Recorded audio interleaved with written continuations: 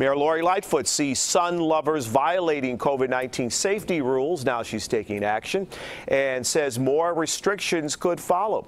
CBS 2's Jeremy Ross tells us about the mayor's warning and the photo that set it off.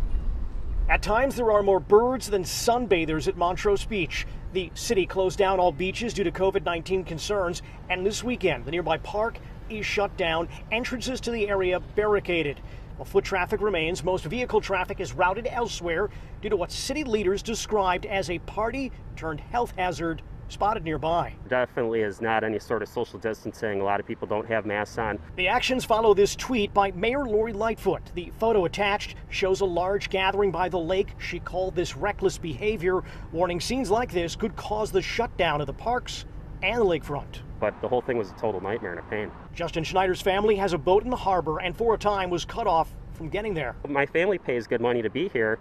You need to let them in. If they're showing a valid pass, let them in. When she had her cameraman there, they were taking photos of us and our crew. Mick Montrose says he was nearby the mayor when this picture was taken, describing this weekend's scene as commonplace over the past 2 months, but adding, in person, in the flesh, it's not nearly as bad as that photo suggests. Montrose says this fence began going up shortly after the crowded picture made the rounds on social media. But if the object is to keep people from crossing over, well, there's already a hole in that plan and the fence. So I understand where her frustration and her concern is coming from. You cannot stop people from wanting to spend time outside in the last 30 to 60 days of good weather that's left. If you close the beaches, well, guess what? People move to the adjacent grassy areas. And where are people expected to go to when the beaches are closed, it's 95 degrees out? You're not going to change people's behaviors. You're just going to move them inland.